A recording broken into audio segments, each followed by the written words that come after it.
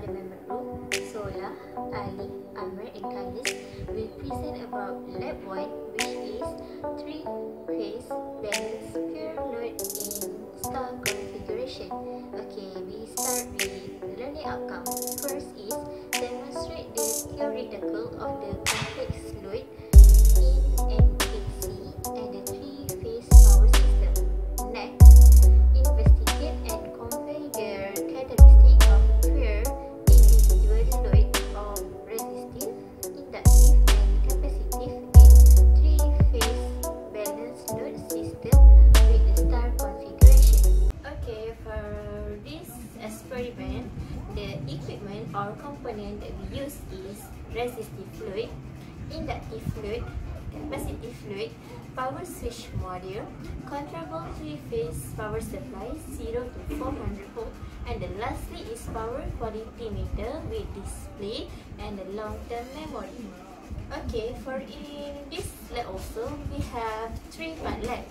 First is balance pure resistive fluid, second is balance pure inductive fluid, and then lastly is balance pure capacitive fluid. Assalamualaikum. Hi, my name is Muhammad Salahuddin. The part 1, balance pure resistive load. The first experiment procedure is set up the following circuit as in figure 1. Connect the resistor in start configuration and set it to a level of 750 ohm. Switch on the variable 3 phases power supply and set the phase voltage to 230 volt. And lastly, record the following results. So this is the final result for resistive load. As we can see, the phase voltage and line voltage for 750, 500 and 200 are constant. For the current, it is increased from 0.32 ampere, 0.5 ampere and 1.21 ampere. The total power is also increased from 220 watt, 343 watt and 831 watt that we calculate by using the given formula. From this result, we can conclude that the less value of resistance, the more the current and the power will be.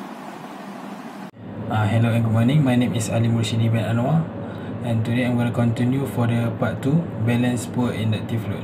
Okay, for the experiment procedure is set the following circuit as in figure 2 and then connect the inductive load in star configuration and set this to level 1 of 1.2 Henry, 2 Henry and 3.2 Henry in succession, and then switch the variable 3-phase power supply on and set it to a voltage of 400 volt. And then this is the result of the inductive load for the 1.2 Henry, 2 Henry and 3.2 Henry. We can see that formula for the reactance is QL divided by I square, and the result is for the 1.2 Henry is 351.24 ohm, and for the 2 Henry is 575 ohm, and for the 3.2 Henry is 972.22 ohm. For this result, we can conclude that when the value of the inductive increase, the value of reactance also increase. Assalamualaikum warahmatullahi wabarakatuh. My name is Muhammad Amir Fikri bin Mualis. Okay, today I'm going to explain to you guys about part 3, balance pure capacitive load. Okay, I'm going to go through the experiment procedure. Okay, the first one is to set up the following circuit as in figure. Okay, so this is the figure that has been given in the lab. So it is just like a guideline that we have to follow. It's also have given you how to set up your wire. It has given you everything, so you just have to follow. So the second one is to connect the capacitive load in star configuration and set it to 2 micro F, 4 micro F and 6 micro F in succession, one after the other. Okay, so this is this is the 2 micro F here. So this is 4 micro F and this is 6 micro F. Just have to follow this guideline that have been given.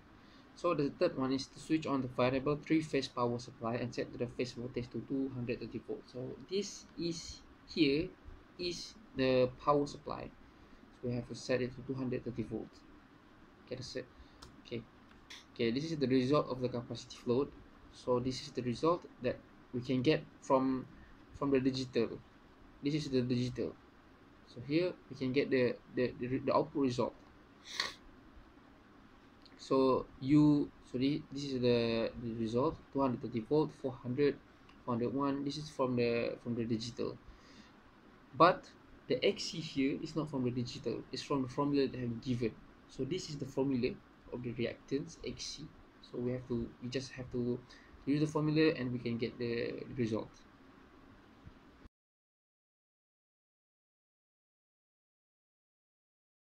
From this experiment, in balanced resistive load, we can conclude the power output is affected by the resistor. It has been shown from the result when the lower of the resistor is applied to the circuit, the power output will be increased. Then, for balanced inductive load, we can conclude that the reactant for each circuit is affected by the inductance that apply to the circuit. As we can see from the result, the more amount of inductance that apply to the circuit, the higher of the reactance that we get.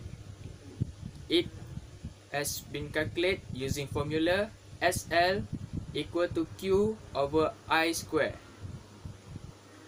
For the last part, which is balanced pure capacitive load, we can conclude the reactants are affected by the capacitive applied. We can see from the result, the more the capacitive applied, so that the reactant will be increased too.